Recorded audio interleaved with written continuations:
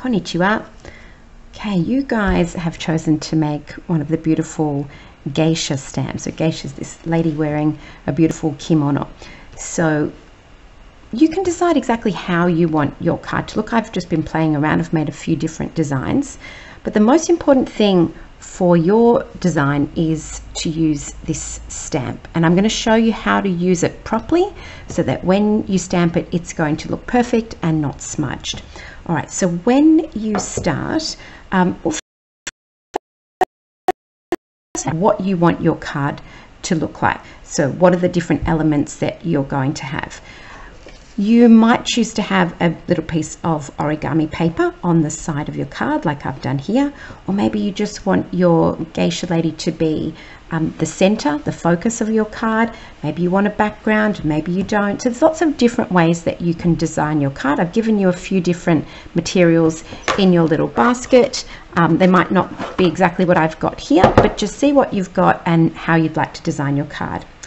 When it comes to the stamping part, make sure that you're working on some scrap paper so we're not getting ink on the table.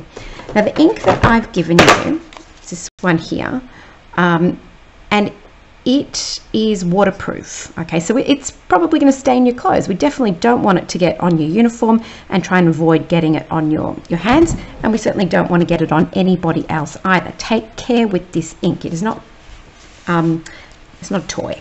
All right, so when you open it, it's got a clever way that you can turn that lid underneath and it will sit flat on the table. So it's better to have it sitting flat rather than holding it, or you're more likely to get on your hands. When you are stamping with this ink, it's important to go gently with it. So hold the case of the ink pad with one hand, and with your rubber stamp, you're going to gently tap that onto the ink pad, and you can check to see if it's all covered. Yeah, that looks pretty good.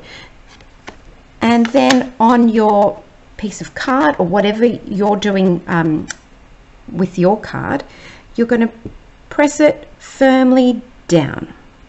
All right, press it and lift it straight off, and there you go.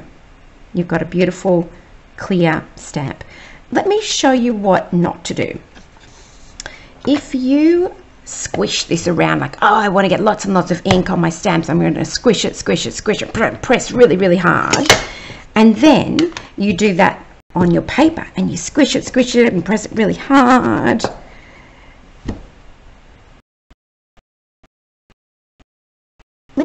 so I can see it's got on the edge of the rubber there and on the edge of the rubber there, and then it doesn't look that bad, this one. It's actually not too bad, but it makes little messy edges, and we want to avoid that.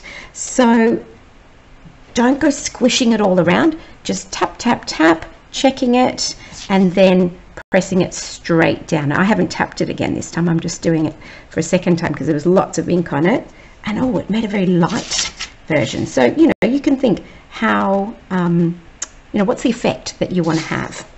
All right, so that's the basics with stamping.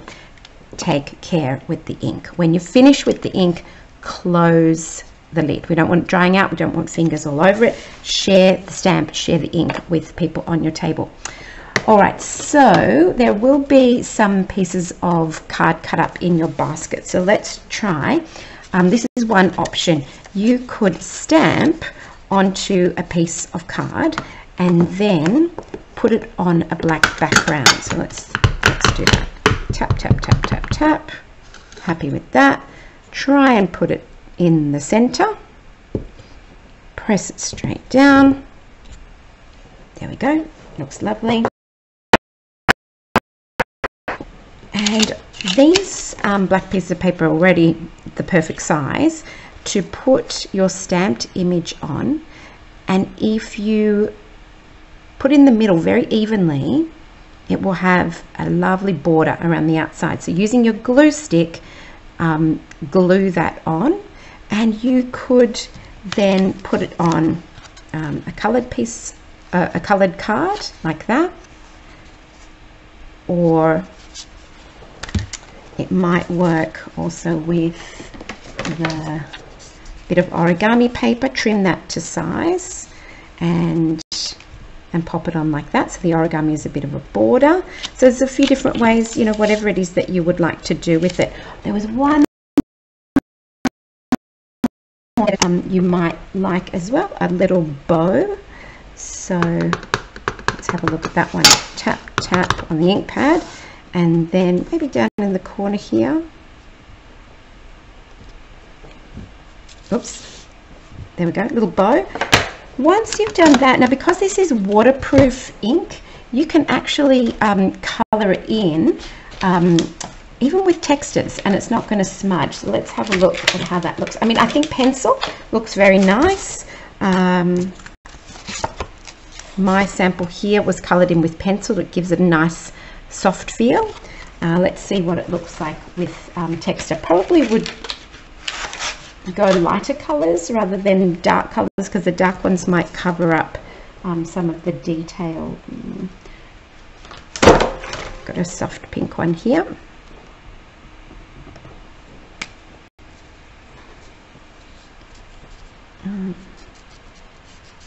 Okay, it doesn't have a lot of strong color, this one, but that's something that you could try and see how the ink is not smudging, because it's that permanent ink. Let's see if we do something a bit stronger.